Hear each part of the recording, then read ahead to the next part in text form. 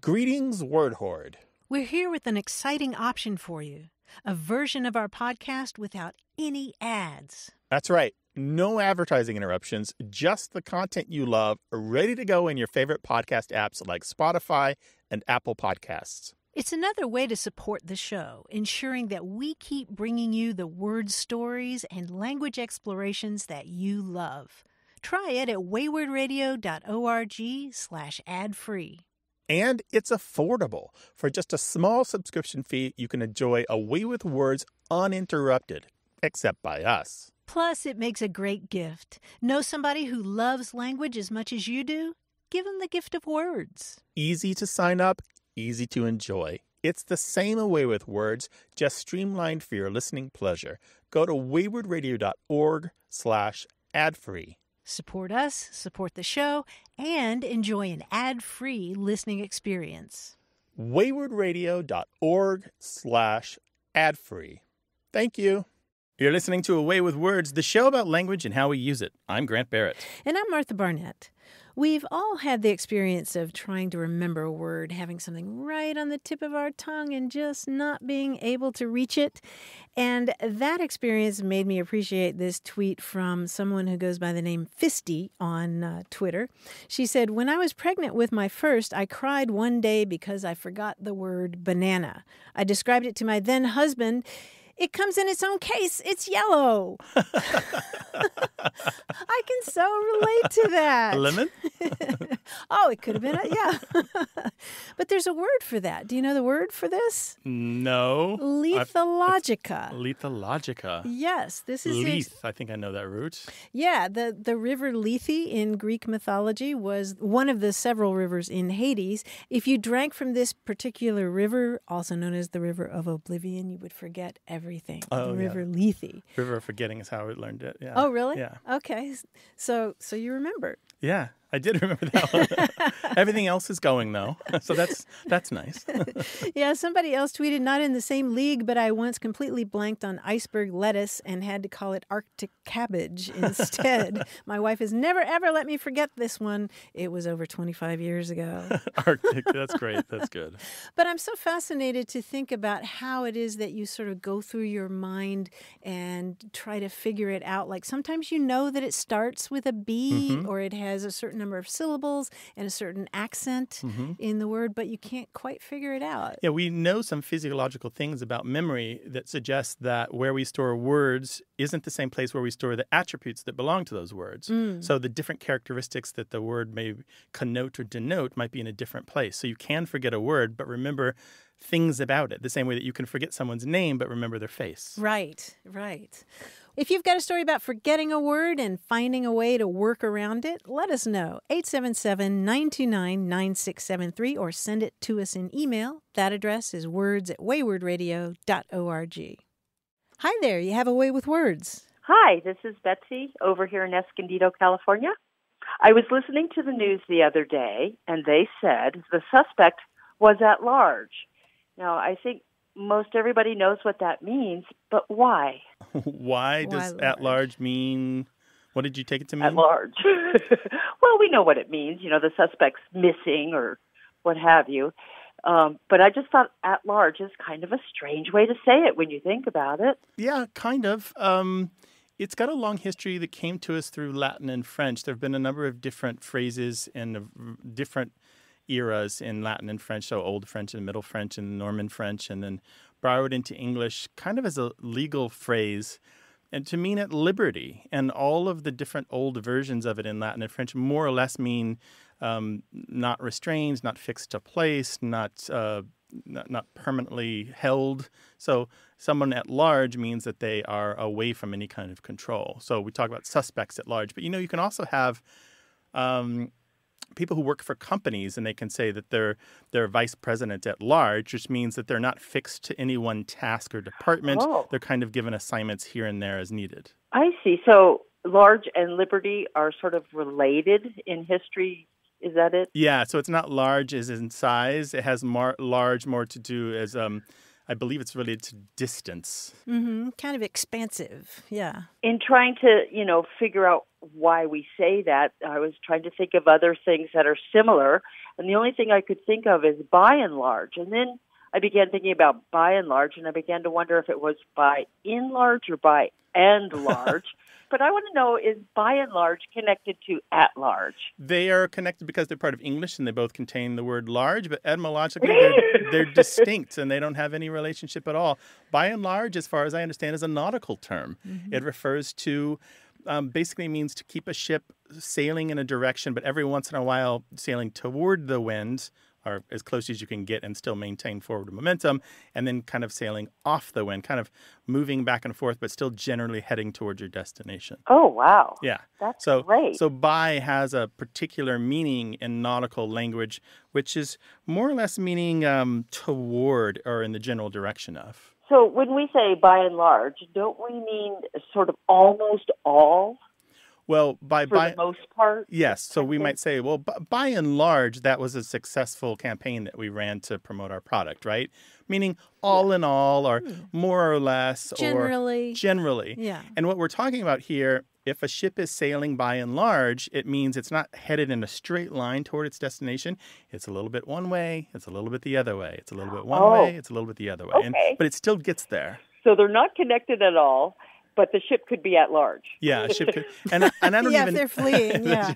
Right, whoever's on the ship is at large that's sailing by large, yes, by and large. So it's by and large, A-N-D. Okay. Yeah, and it's Thank you. Thank you very much. So it's B-Y space A-N-D space large. Okay, very Gotcha. good. Now I know for sure.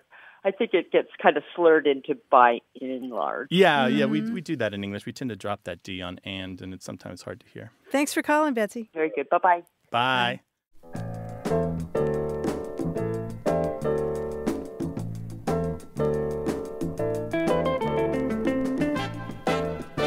We got a voicemail that I really appreciated from Jackie Serebrny-Kesner, who lives in Massachusetts, and it was about misunderstanding a name.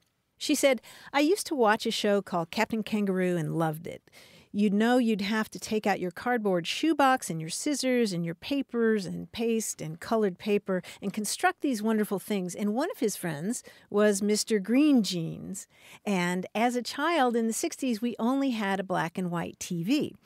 So years later, she goes to college and she's talking in I think it was a child development course about art and literature for children. And she said, I thought I had this great example of how they rushed you through the art activity. By the time they have all of your supplies that they needed, they were finished making the entire creation, and how much I loved Mr. Green Jeans because he understood and gave you more time. But at the time, I referred to him as Mr. Cream Cheese. Because again, remember, we had a black and white TV, and as a little Jewish girl growing up in upstate New York, I grew up having bagels and cream cheese, so I always thought it was Mr. Cream Cheese. Bless your heart, Jackie. And so the whole class laughed at her. Aww. But I have to tell you that I had this epiphany when I listened to this voicemail. Yeah. Because I had a black and white TV as well when I watched Captain Kangaroo. Yes, we did too. And I did not know until yesterday that Mr. Green Jeans wore green jeans. I did not know this. I went online and looked at all these old pictures of him. He wore green. It never occurred to me. I watched Captain Kangaroo in the 70s on a black and white TV, a remote station out of Paducah, Kentucky. And absolutely. Yeah. And I just assumed they were green. You did? Yes. I think I thought he was green, like growing things, but so I was shocked. Mr. Cream Cheese, though. Yeah. That's the best. Oh, kids are wonderful, aren't they? I love that. We have an endless capacity to absorb your childhood misunderstandings, and we will laugh with you and not at you. Give us a call, 877-929-9673. Hello, you have a way with words. Hello. Hi, who's this? This is Frida Wara, and I'm calling you from Marquette, Michigan. Frida, welcome to the show. Well, I'd like to share a couple of things. I heard a show a little bit back that got me thinking about a Finnish proverb, and in Finnish, it says, until the food is ready, feed your guests with words. And I just love how you gather around the table, and that's just a real special part of any meal. And if anybody's ever read the Kalevala, that's our epic poem and always about stories. And those proverbs are just a real special part of our heritage. Yeah, that's really wonderful. Until the food is ready, feed your guests with words, huh? Yeah. What does that sound like in Finnish? Oh, boy, don't even make me get there, but it's like, ennen kuin ruoka on valmis syötä virorasi sanoilla. Okay. So there's never a silent letter in Finnish. I also wanted to share another word that we have that is in everybody's vocabulary right now because we are at over 200 inches of snow. 200 inches in this season? Yeah, and we're just, not even wrapping up. We have a very, on the calendar, we either call it a St. Patrick's Day storm, which is on March 17th, or it's a St. Orhos Day storm, which is the Finnish god of the grapes, and that's on March 16th. So you wear purple on the 16th and green on the 17th, but don't you dare wear green on the 16th, just because St. Urho chased the grasshoppers out of Finland to save the grape crop. So we always have a big storm around that time of year. And is there a lot of wine involved? Yeah, and usually that means that your hangover then is like you don't even want to look at a green beer, if beer at all, but certainly not a green beer on the 17th. We use the word pank, P-A-N-K, and I don't hear it many other places. I mean, certainly there's a lot of regions in the country, even Las Vegas, that's shoveling snow this year. But, when you go camping, you certainly don't shovel the snow at your tent site. You have to pank the snow.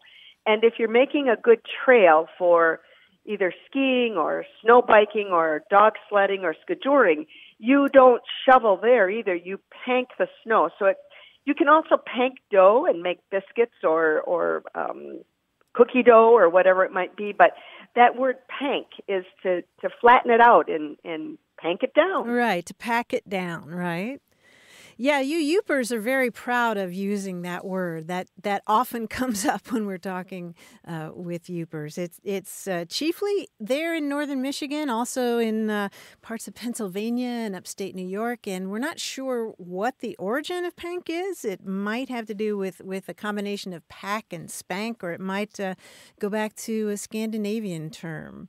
It means to knock or beat or something like that. But yeah, y'all are really proud of that word.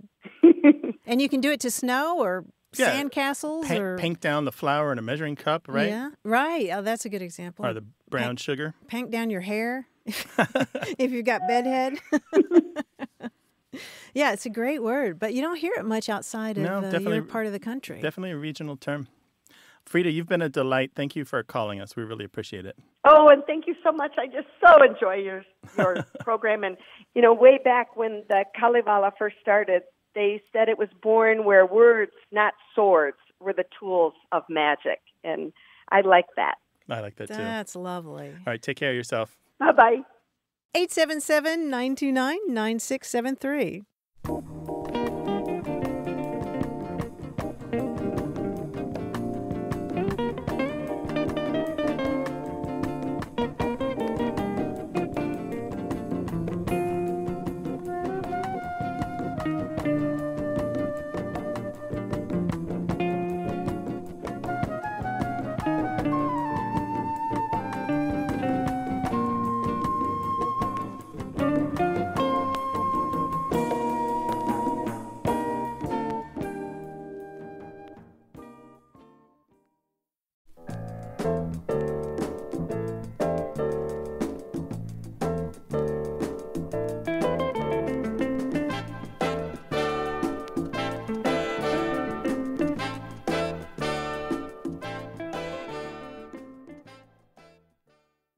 Got a minute?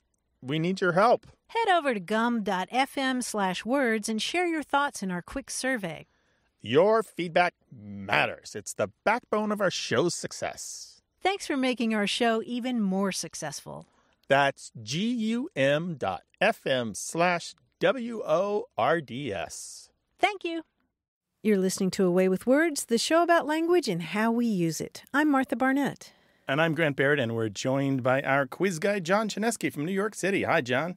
Hi, Grant. Hi, Martha. Hi. I decided that if this week's quiz is not the most difficult, then it would at least be the most educational. It's all about the moon, okay? Okay. early Native American tribes recorded time by keeping track of the seasons and the lunar months. And as such, they gave nicknames to each of the full moons that occurred during different parts of the seasons. Now, one example, you might remember this from the news at the start of 2019, lupines tended to howl more at the moon in the middle of winter, so the full moon in January is known by what nickname? The wolf moon. The wolf moon, right. We had a super full blood wolf moon in the beginning of 2019. Now, let's see if you know some of the others. February is so deep in the season that much of the food put aside for the winter might run low, so the full moon is given what nickname? The barren moon? No, how do you feel? Empty moon? Hungry moon? Stuff. Starved moon? It is the full hunger moon. The In hunger February, moon. yes, Oh, very nice. good. In March, we start to see robins appear.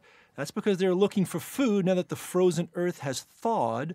So the full moon in March is given what nickname?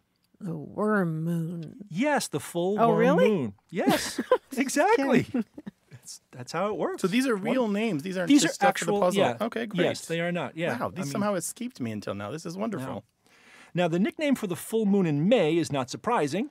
It parallels nicely with a very common saying about April and May that most of us are familiar with. What's that nickname? Shower? Rain moon? That's April. What happens in May? Oh. The flower moon? Yes, the full flower moon.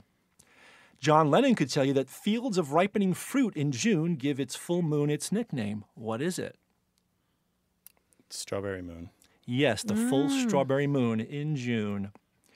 Antlers hit their full growth in June, leading to July's full moon name. It's got nothing to do with dollars.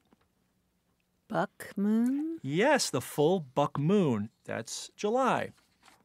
Corn and barley and other crops are ripe in September and October, which inspires what nickname that gained fame due to a pop standard from Tin Pan Alley in the Ziegfeld Follies era?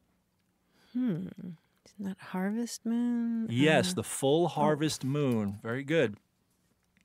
The leaves are falling in October, and the previously mentioned buck are fat, which means both people and the previously mentioned wolves are looking for game, inspiring what nickname? The hunter's moon. Hunters. The full hunter moon, yes. The full cold moon is in December. That's no surprise. But the days are getting shorter, too, naturally leading to a complementary occurrence that inspires what nickname? Ice moon? Now, the days are getting Long shorter. night moon. Dark moon. Yes, the long night's okay. moon. How about The that? full really? long night's moon. Just making these up. No, you're making up a correct answer, so congratulations. You guys did fantastic. You guys get top marks on moon studies. All right. We'll talk to you next week, bud. Talk to you then. Take Bye-bye. care, bye. And we'd love to talk with you about any aspect of language whatsoever. Slang, grammar, word origins, regional dialects, linguistic diversity. So call us 877-929-9673 or send your emails to words@waywardradio.org. Welcome to Away with Words. Hi, my name's Paloma, and I'm calling from Escondido. How are you? Hi, Paloma. Another Escondido call. Glad to have you on the show. Hi, Paloma. Hi, thanks for having me. Sure. What's up? You know, Away with Words has really opened my eyes to a new way of looking at language. I used to be really caught up in rules and what is right and what is wrong. And I recently went to your live show in San Diego, and I just love the way that you guys look at words from a place of curiosity instead of criticism. And, you know, I had your radio show to help open my eyes to this new perspective. But I was wondering, how were each of you introduced to exploring language with a sense of wonder? Was there an aha moment or someone special in your life that released you from that judgmental viewpoint? I just want to say thank you, Paloma. We hooked another one, Martha. Paloma, you got it. You got it. That's what we're trying to do here. We do believe in rules. We follow them all the time. We are hard on ourselves when it comes to writing and speaking well. And every mistake that we make, we're like, oh no, I did that on the air. But we're forgiving of other people, and I think that's what you heard at our live show. Yeah, what a lovely question. I would say for myself that it's been something of a journey for me. I think I arrived at this show very well schooled in grammar and rules that you get taught in school, in part because my beloved mother was an English teacher She taught 8th grade language arts, and if somebody made a grammatical error in her class, she was famous for going to the chalkboard, putting her fingernails up at the chalkboard and dragging them down the chalkboard and saying, "That's what that sounds like to me." Wow. Yeah, and she was really funny about it. I mean, I still hear from students who adored her. But I learned over the years to be judgy about grammar and use of grammar, and I would hear a misuse of a word or phrase, and I would sort of go back to that idea of fingernails coming down a chalkboard. But the more I got involved in working on the show over the years, I just came to see that there's so much other wonder, as you said. There's so much more to talk about when it comes to language. So much more. I feel like I had a little keyhole view of language, and now I have this big, expansive view of it. Bay window. At least a panorama. And particularly in my case, I've talked before about a tutor who opened my eyes to connections between and among languages, because there's this big web of language that connects so many words that come from Indo-European languages. But Grant had a different path. Yeah, my path, I was a reader of kind of an autodidact in a lot of ways, always going above and beyond what I was told to read in schools, reading a lot of high literature and a lot of low and things in between. So I was very undisciplined and unschooled in the kind of stuff that I put into my brain, and it kind of came out in my writing. So when I went to the University of Missouri to become a journalism student, I realized I didn't have a real strong, consistent mastery of this basic writing style that journalists had, how to get stuff out quickly on the page, explain complicated subjects, make it grammatical, do the punctuation correctly, that sort of stuff. And so I sought some help, and I hit upon, this was just prior to the internet becoming a thing for most people, American Dialect Society has been an organization since the 1800s where academics and dilettantes of all stripes have gotten together to talk about American English, or English as it's spoken in North America. And I joined their email list. And over the years since then, I learned so much from these people. And it turns out a lot of them were lexicographers who believe that language should be snapshotted. You take a picture of it as it is rather than trying to force people to believe it's something it isn't. And a lot of the people in the American Dialect Society and on their email list are sociolinguists. And sociolinguists are very similar. They look at language as it actually is and how it relates to people's relationships to each other. Sociolinguistics is about language in communities, language in groups, rather than single words. And so both of these communities have informed me and the way that I see language. My wife also is a sociolinguist and a lexicographer, and there's a reason that we're together, because we look at language and go, oh, wow, that's cool, rather than go, oh, wow, that's dumb. And that's kind of just what we try to teach on the show. When you encounter something new, rather than being repulsed by its newness, being open to its newness and say, who else does this? Where are they? Do they have anything in common with all the other people who do it? Is this something I can learn more about from other people who have studied it? And all those answers lead you down wonderful paths, and that's what we do on the show. Oh, I love it. And I just love that description of language being a web. It goes across communities, and it also goes back into the past, because words have such interesting histories and carry with them so many little cultural nuances that it's just a gold mine. I love it. Yeah, and you've raised another great point about linguistic diversity. The more we do this show, the more we hear from all different kinds of people. We're learning from our callers all the time. And I came to the show thinking there was one standard English, one particular English that everybody should speak. But the fact is they're all different kinds of Englishes. I mean, Jamaican English, South African And there's English, never been one British English. English. There's never been a sole perfect English. Right. It hasn't existed ever. Yeah. Right. And so it was really a matter of kind of opening up the world. I'm so glad, Paloma, that you caught on to our message, and I hope you're evangelizing it with us. Oh, I am. Absolutely. I love it. And I'm so grateful for your show and all of the work that all of you do for this radio program. It's really opened my eyes. Thank you very much. Fantastic. It's lovely to hear, and it's very nice to talk with you, Paloma. You too. Bye, guys. Have a great Take day. care. Bye. Bye-bye. Thanks. You know what? I'd love to hear from more people like Paloma who've had a change of heart about how they judge or don't judge the language of other people. give us a call, 877-929-9673, or email words@waywardradio.org, or tell us on Twitter at WAYWORD.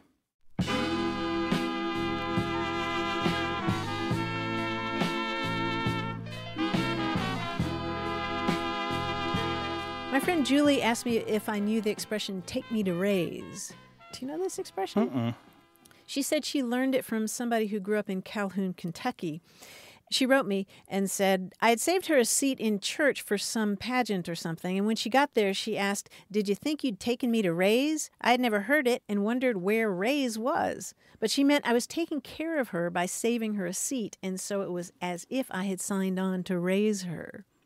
Oh, taking me to raise. So raise. It's not capital R like I Ray's know. Pizza in New York or anything like that. Yeah, I Oh. was thinking it was a bar. R-A-I-S-E. Gotcha. Yeah, and Okay. apparently this is pretty widespread in certain areas, particularly Kentucky, Ohio, and like a kid might dismiss an unreasonable request from another kid on the playground saying, I ain't took you to raise. Sure, why not? Yes. Hit us up an email, words@waywardradio.org. Welcome to A Way with Words. Hi, Hi, who's this? this is Josiah Sendabog calling from San Antonio. Welcome, Josiah. What can we do for you? I had a question about traffic. What would we call not traffic? Because I hear people say, like, wow, look at this great traffic. And I've just been wondering, like, what would the word be for not traffic? Huh. Where are they when they're saying, look at this great traffic? Are they driving? Yes, they are driving. Then they are the traffic. If you're driving, you are traffic. I was wondering what would the word be called for not traffic, if there is a word for that. So we're talking empty highways, empty streets. Mm-hmm. And Josiah, do you spend a lot of time in traffic? Are you in a carpool or something? Yes. Okay, so you hear adults commenting on the traffic and saying, wow, this is great traffic, meaning there's not much traffic? Correct. Oh, wow. Interesting. Huh. So can you have traffic if you're the only car on the road? Is that still traffic? I would say yes. I guess so, sure. I don't know of a word for no traffic except no traffic. Hmm. Yes, I win. I guess you do, Josiah. It's kind of a philosophical question there. Yeah, open freeways, open road. Yeah. On Google Maps navigation that I use to get around when I don't know what I'm doing, I just tell my wife it's green, meaning that there's no traffic because the highways are colored green. Mm-hmm. You know what we'll do, though? We have a lot of creative listeners, and if somebody remembers something or comes up with something, Josiah, we will pass it along, all right? All right. Thank you very much. I really appreciate your call. Thank you. Take you care. too. Bye-bye. Take care. Bye-bye. Bye. Maybe you're sitting in traffic and you're pondering a question about language. Why don't you call us about it once you get home? 877-929-9673 or send us an email. That address is words@waywardradio.org, and you can find us on Twitter @wayward.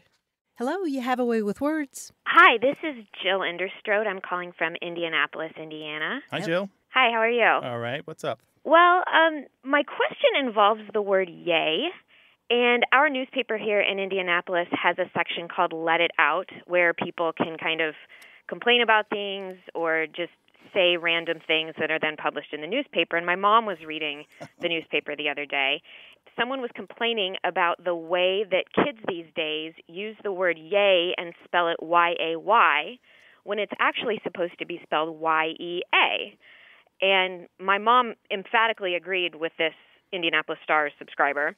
And I didn't actually realize that this was even an issue. My 6-month-old daughter has a T-shirt that says yay, Y-A-Y.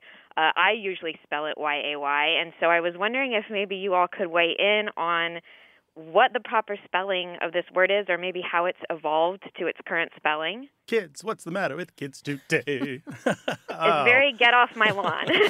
Yes, I like the way you described it's basically the moaning section of the newspaper. It's I've heard it called the original Twitter. The original Twitter. Yeah. The the agonizing column, maybe we'd call it. Yeah.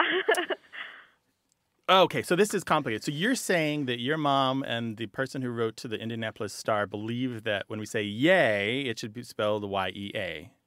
Right, as in cheering. Okay, so the cheering. So yay, go team, they think it should be Y-E-A. Yes. Okay, and you're saying it should be Y-A-Y. I don't necessarily have a preference, but I'm not sold on the idea that Y-A-Y is not a legitimate spelling. Yes, right there. You nailed the crux of it, Jill. That's the crux of it. The Y-A-Y use that is a celebratory and exclamatory and is about delight and excitement is Y-A-Y. Yay. And as a matter of fact, we don't have concrete examples of Y-E-A used in that kind of way in the last 100 years.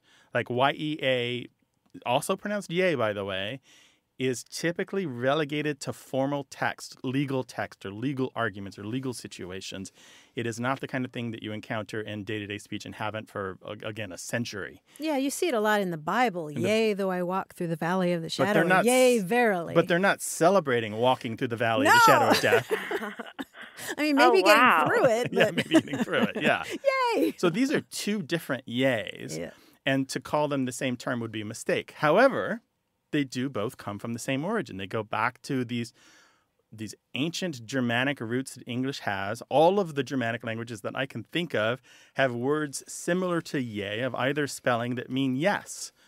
And so this is connected. But what happened is over the millennia, this word has split off and we've gotten Y-E-S, and we have Y-E-A, and we have Y-A-Y, and we have Y-E-P, and we have Y-E-A-H. So they're all connected etymologically, but they're now distinct and have developed their own roles and their own properties in English. So this is not a victim of the text message. No, that mistake. I found examples. The Oxford English Dictionary has an entry on this, but I found examples older than what they have to the 1930s of Y-A-Y being used in a celebratory way.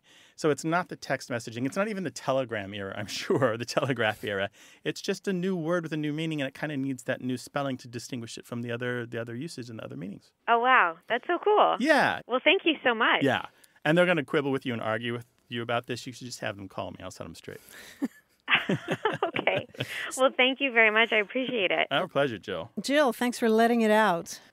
Thank you. That's kind of our Bye-bye. show, let it out, Yeah, right? it sure is, yeah. Thanks for calling, Jill. Take care. Okay, bye-bye. Bye.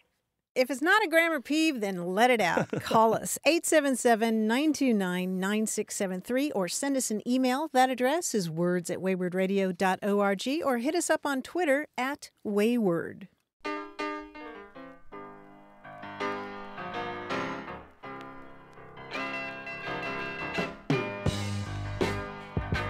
Mary Lamarca from Hanover, New Hampshire, picked up some slang when she went on a cruise to Alaska, and she was talking with some of the locals there. She learned the term sucker hole. She says, since this part of Alaska's weather is so similar to the northwest coast weather of Washington and Oregon, it's often gray and cloudy and rains on and off during the day. Sometimes a patch of sky and sun will appear in the cloudy sky. The locals call this a sucker hole because so many tourists think the weather is going to clear and become sunny. But it never does. She goes, oh, there's a little patch of blue. Obviously, it's going to go in the direction I want it to go. It will enlarge, and there will be sunshine. I can wear my shorts. Yeah, but apparently this is pretty widely used. That's awesome. Call us with a word you've picked up in your travels, 877-929-9673, or send it to us in email. That address is words@waywardradio.org.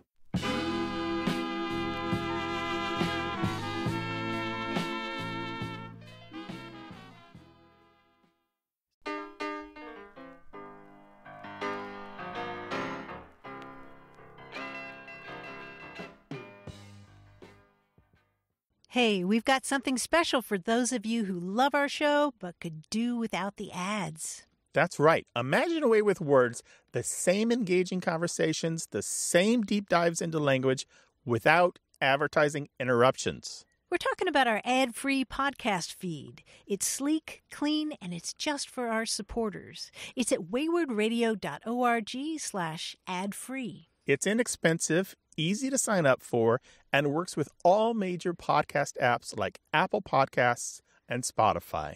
It's an affordable way to support the show and get a seamless listening experience.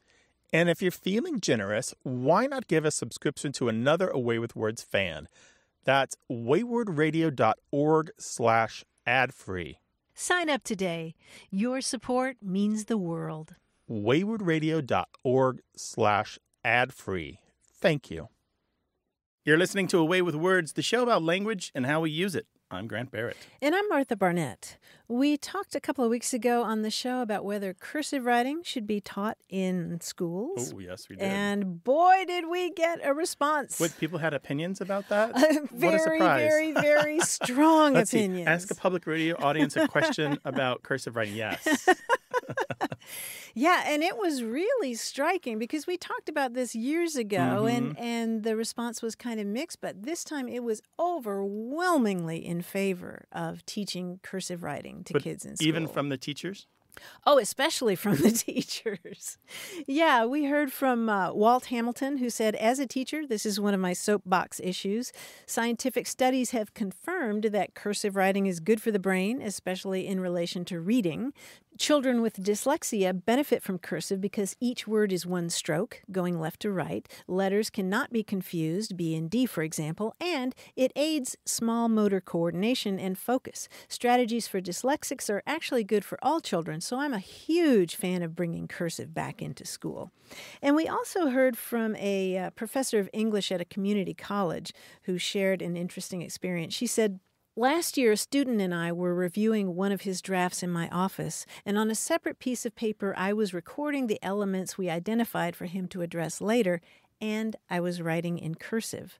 I filled almost half the page when he asked me if I could print it or send it to him in an email, and when I agreed but asked why, he told me he could not read cursive. We had quite a discussion, but he said he could neither read nor write cursive. I minimized my shock and sent the notes in an email, but I was profoundly depressed about this. I went home that day thinking he would not be able to read a facsimile or the original of the Constitution or any number of documents. It broke my heart. Yeah, we got a lot of responses like that. A lot. I've talked to my son about this, who was not taught cursive in school either. He's 11 now. Oh, he has. He can write his own name in cursive, but when you give him something in cursive, he can figure it out. So I'm kind of wondering if we're not really talking about teaching people to write cursive so much as we're teaching them to read cursive. Oh, that's an you interesting might have point. the knack for reading it and still not be able to write it. So he says it's fine. He says he can manage it. But I wanted to share one other tweet that we got. This is somebody who goes by the handle Dr. C. Cole on Twitter, and she's a librarian and teacher in North Texas. And she says, I work in archives, special collections, and frequently need to decipher handwriting from earlier eras. Some of the undergrad student workers have trouble with this because they didn't learn cursive. Wow. So this is almost a professional capacity where not having cursive is a problem. It'd be a detriment. You would not be able to accomplish your job. Right, if you're working in the post office. Right, yeah, absolutely, because plenty of people still write in cursive. Yeah, but that's an interesting point about being able to translate it rather than generate it. Right. But I do think that the point that people made over and over and over, very emphatically when they were writing to us, was that there are advantages to being taught to coordinate your hand and your mind with generating cursive writing. I should note that I am no prime example of cursive writing. I have been asked to use a laptop in school in order to write my exams because my handwriting was so terrible. Nobody wanted to wade through 40 pages of a blue book in my handwriting. Well, we're still taking your calls and emails about it. The address is words@waywardradio.org, and you can call us 877-929-9673. Hi there, you have a way with words. Hi, thank you for taking my call. This is Pam from New York City. Well, welcome, Pam. What can we do for you? I would like to know about the derivation of the word toodaloo, if you can help me with that. I'm a woman of a certain age, and when my mother was a woman of a certain age, she was quite flamboyant.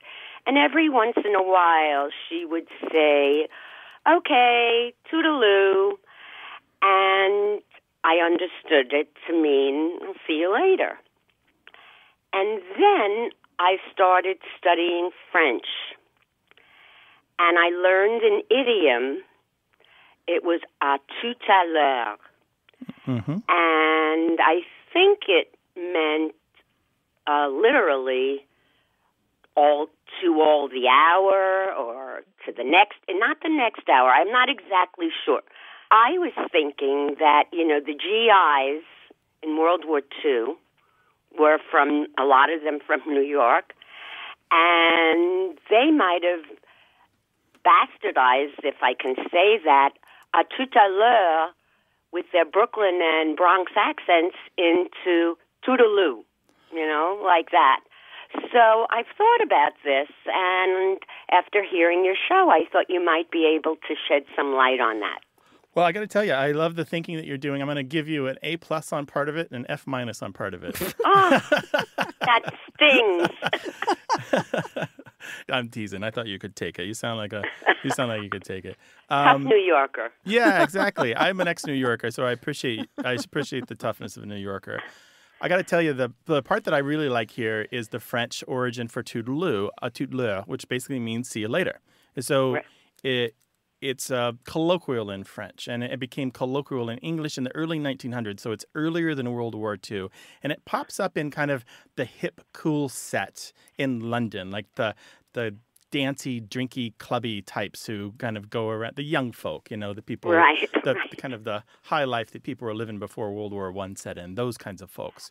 And so it has a long life in the UK, pops over to the US here and there, but still in the language of a lot of Americans, toodaloo, especially if you add pip-pip at the end, strikes them as British. It's stereotypically British, even though it's long since out of fashion. So the part you're right on, I believe that it does come from the French, and the part that you're not right on, and it's not Americans who did it, it's the British who did it. Well, and then we got it from the British. Yeah, exactly.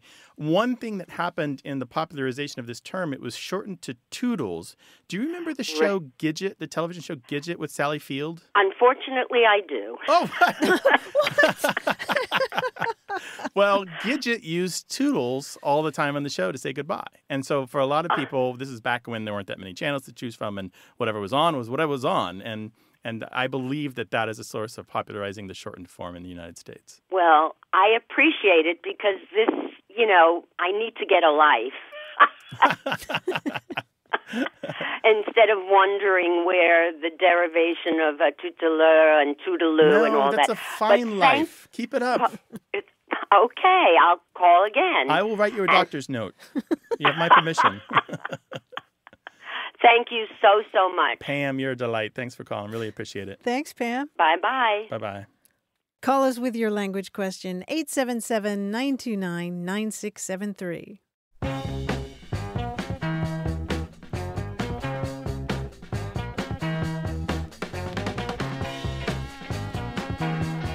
I was thinking more about our call with Paloma, who asked how we came to have our attitudes about language. Mm-hmm. And I was thinking I wanted to add something to that, which is that I talked about my mother criticizing people's grammar. And I do think that there's a need to understand principles of grammar and basic grammatical rules. Right, we agree because on that. Grammar can be our friend if it helps us express ourselves and express ourselves clearly.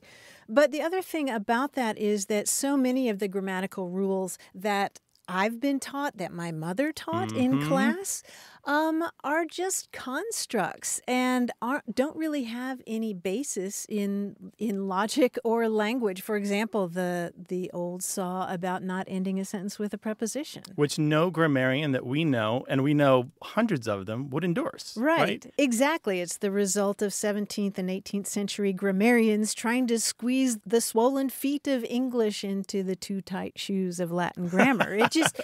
It's nonsensical, really. Yeah, the zombie rules, as they've been called. Zombie rules. And the thing is, we can spout them about split infinitives and all these things. And many of these are not supported by the language. The language doesn't care.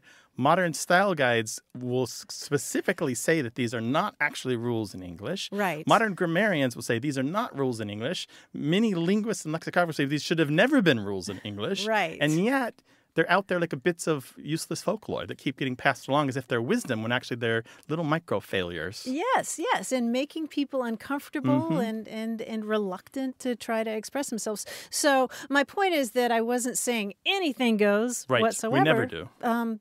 But if you're worried about a grammatical rule, check it out. Yeah, I would also say there are lots of rules for English, but they're not necessarily the ones that you think they are. Well said. Give us a call, 877-929-9673, or email us words@waywardradio.org. Hello, you have a way with words. Hi, this is David from Virginia Beach, Virginia. How are you? Excellent, David. Thanks for calling. Hi, what can we David. do for you? We moved down here as a family in 1991 from Buffalo, and I retired from my previous employment last year, bought a economic car, and I've been driving Uber for almost a year now. And I just noticed the last couple of months that some of the street names that I began to drop passengers off and pick them up on were a little bit odd for me. When I started, my GPS started to identify certain streets and parts of the area of Chesapeake, which is a little more upscale. It would frequently say, give, like say instead of Thompson Street, it would say Thompson Key. And of course, if you're familiar with GPS, they have a voice, and I keep the voice up so the passenger can hear where we're going. But anyway, 2 or 3 times into it, I eventually paid attention to the actual sign. And the sign, if it's using that designation, it'll say like Riverside QUAY. And every time I ask a local resident, what does that mean? I still haven't met anybody that knows what QUAY means. And so I thought I'd give you guys a call. And so, David, the word spelled QUAY is usually pronounced key. It came into English in the 1300s, spelled KEY, but then it was changed to the French spelling, which was QUAY. And it meant a kind of wharf or like a constructed bank or landing stage for ships. So I'm not surprised that it's in that area, but I'm wondering if you're driving to subdivisions and they have the name Key, QUAY, if there's a wharf in sight. No, it's just generally like, boulevard, streets, square, court, all those. Yeah, it's mixed in those. And there's nothing physically designated. It just gives that last, I guess you could say, suffix or whatever designation you'd call it. But no, there's nothing. I mean, I could be literally out in more of the rural areas where these new developments are, probably 25 miles from any waterway. Mm-hmm. And they still use that designation. Mm-hmm. Well, it sounds like kind of aspirational naming, doesn't it? Yeah, there was an article in Entrepreneur magazine earlier in 2019 that talked about newstalgia and fauxstalgia, where we give places names and streets names in order to make them feel old or more authentic. I wonder if it's some of that. That makes sense. It is possible, however, that the key names for streets do continue an older tradition that is lost, that there used to be a key or used to be a wharf, and it's gone, and the names just have continued long after the thing. For example, I'm thinking of Canal Street in New York City. There's no canal and hasn't been for a long time, but there was once a canal. Wall Street in New York City. There's no longer a wall, but there used to be a wall. So I'm wondering if there used to. And in some places they start I've seen in some of these seaside towns, they'll start a street coming off of a wharf, a quay, or a jetty, and they'll just continue it straight off into the distance, and it keeps the name the whole way. So I'm just wondering if there's some of that happening too.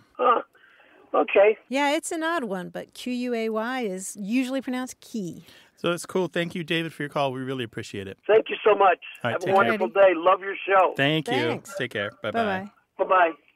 877-929-9673. Hello, you have a way with words. Hi, this is Tracy, and I'm calling. I have a question for you. My mother is from West Virginia, and I don't know whether she has made up words her whole life or whether she uses colloquialisms. And my son, who's 18, we were driving down the road the other day listening to your show, which we enjoy. Thank you very much. Thank you. And he said, you need to call in and ask. So I wanted to ask you about the word hornicaboogery. What is hornicaboogery? Boogery? Hornicaboogery is germs, basically. Cooties are germs. And when I asked my husband whether it was cooties or germs, he said it's germs because cooties have faces and germs don't. But I guess in a sentence, I would say something like, don't play with that kid over there with the snot running down his face. He's got the hornicaboogery. Oh, okay, gotcha. So this is kind of just a generic term for any kind of random illness you can't identify that looks contagious. Yes. And spell that for us. I have no idea how to spell it. I mean, the horn part I could get in there, and boogery. Uh-huh. But the Nica part. I don't know. Hornica boogery. And I don't know if my mom, if that's something she would have made up, but she said it was her family has just always used it. Wow. For it's kind of the creeping crud. Yeah. Okay. We're going to add that to our collection then because... Yeah, there's a whole bunch of terms for these random names for illnesses you can't identify. Yeah, collywobbles, lupus stupus, lopsilos. I like pantod. So you've never heard this one? Not my this mom? one. No. The Dictionary of American Regional English has a whole long list of these, but that one is not in there. Oh. I like pantod on the rummet. I don't know what that means. I like the can't help it. The can't help it. Or the school bus cramps. I like that one. Or the carlymarbles or the collywobbles. The school bus cramps, that's what you claim to have when you don't want to go to school. Exactly. Or you don't want to do your homework when coming home from school. Right. Either way. But yeah, that's a new one on me. Hornica boogery. No, we just always had the hornica boogery. Well, I'll tell you what, Tracy, we're going to put the word out. Anybody who knows this term will surely email us or call us. And if we find out more, we'll talk about it on the air, all right? That's great. Okay. Thank you for calling. Thanks. It's a good one. It works. It's outstanding. It's fun to say. Hornica I'm going to boogery. adopt it. Thank and you. And also, it sounds like his booger in there somewhere. Well, you have a great day, and thanks for the show. We really enjoy it. Okay, right, stay healthy. Bye-bye. Bye.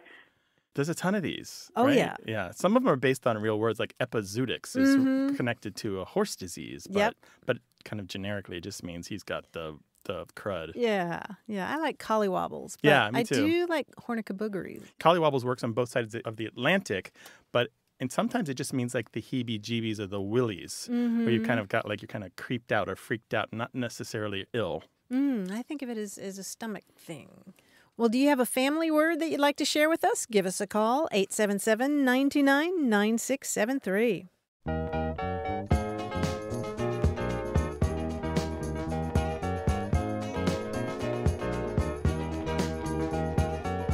Following up on our conversation about grandparent terms, we heard from John Polk, who tweets at Clichés Gone Wild, and he said that among the grandparent names in his family are named by oldest nephew on wife's side because my father-in-law would quote the Ray Charles Pepsi commercial, "You got the right one, baby, And the other one was hoo-hoo, named by oldest nephew on my side because my mom would say hoo-hoo to let him know she was coming when he woke up from a nap.